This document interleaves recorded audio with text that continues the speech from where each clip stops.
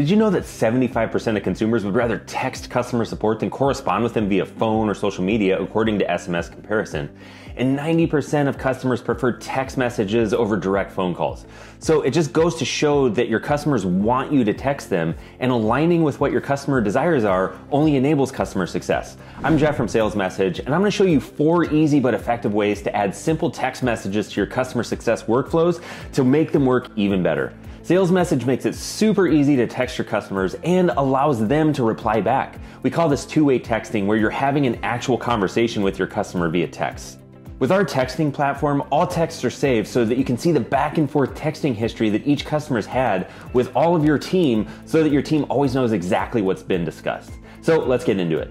First up, let's look at a super important transition for any new customer: the handoff from the sales team to customer success. This is vital that this transition is smooth and makes the new customer feel well taken care of. When they do, they feel good about their decision to invest with your company, and it gets some momentum started in their onboarding journey. Hubspot and Salesmsg make this transition super easy for any new customer. Now that you've signed up a new customer and handed them over to customer success, you've probably got workflows that are triggered in Hubspot. That probably includes emails, updating contact records, and things like that. Let's make this process more personable so that the new customer gets a personal text message from their new customer success person. I'm just going to set up a quick workflow to automate this, so when a deal is closed, HubSpot fires off a text message from Salesmsg welcoming the new customer. I'm just going to send this out 10 minutes after the deal is closed. Then I'm going to click on Add an Action and scroll down and select Salesmsg. Select the phone number property that you want to use, as well as who do you want this text to come from. And now let's get into the message. This can be whatever you'd like it to be to convey the experience that you want new customers to have. We normally recommend around 160 characters or less to get the best response, but you can always make it longer if you need to, because after all, this is a pretty important message. You could have an animated GIF of you waving or an image of the support team or something like that, whatever fits your vibe. Then I'll just click on save and I'm all done. Now, when a new deal gets closed, your usual workflow is triggered inside HubSpot, but now they're also going to get a personal text message from their customer success agent so that they know what to expect next. In the last example, I mentioned onboarding flows. Every customer success team has an onboarding workflow to ensure new customers get onboarded easily and efficiently. You want your new customers to know their way around your product and know how to get help when they need it, so they don't decide to leave without fully seeing the value your company offers. So let me show you how you can add texting to your onboarding workflows to make sure that your new customers have a great experience. One of the easiest ways is just adding a super simple welcome message at the beginning of your onboarding workflow. Maybe you introduce yourself if you'll be the contact owner, or maybe you just let them know that they can text this number back if they have any questions. So I'm just going to add an action and then select Salesmsg, and then I'll select Send SMS. I'll pull in the phone number from the contact token, select which inbox I'd like to use and the number I want it to be from, and I'm just going to write a short message just to let them know how to get help. Then I'm going to click Save, and now that's added to my onboarding workflow to make sure that they can contact me if they need me.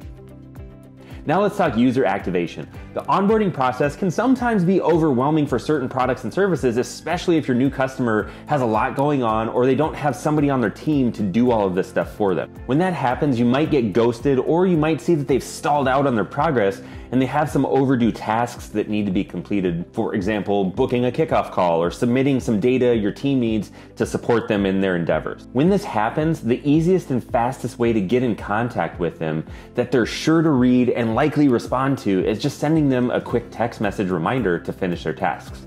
So let's take that kickoff call example. Let's say that maybe you have an automation that checks to see if they've booked their call. And if they did, they get all of the required documentation to show up prepared to the call. If they didn't book their call, they get a text message reminder to go to the calendar and find a time. So let's just add in an if-then branch for a booked call and didn't booked call. Then on the didn't booked call side, let's just add a simple text message to remind them. So I'll select Salesmsg and then again send SMS. And like before, I'm going to add all of this information in here. Then I'm just going to write a short message and include a link that they can click on to book their kickoff call. Let me even add an image here just to make it fun. Now I'm going to just click save, and now when somebody meets this criteria of not booking their kickoff call, we'll send them a text message reminder. We can even get ahead of customer churn and proactively reach out to customers who are trending towards churning and walking away from your product or service altogether.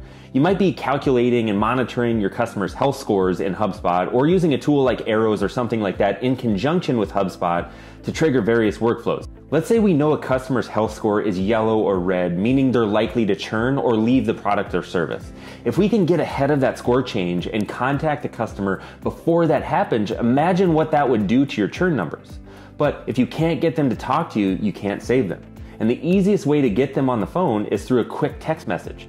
Texts have a 45% response rate, so it's so much easier to reach them than just emailing or calling them, where they're also not likely to pick up an unknown number or answer a bunch of emails.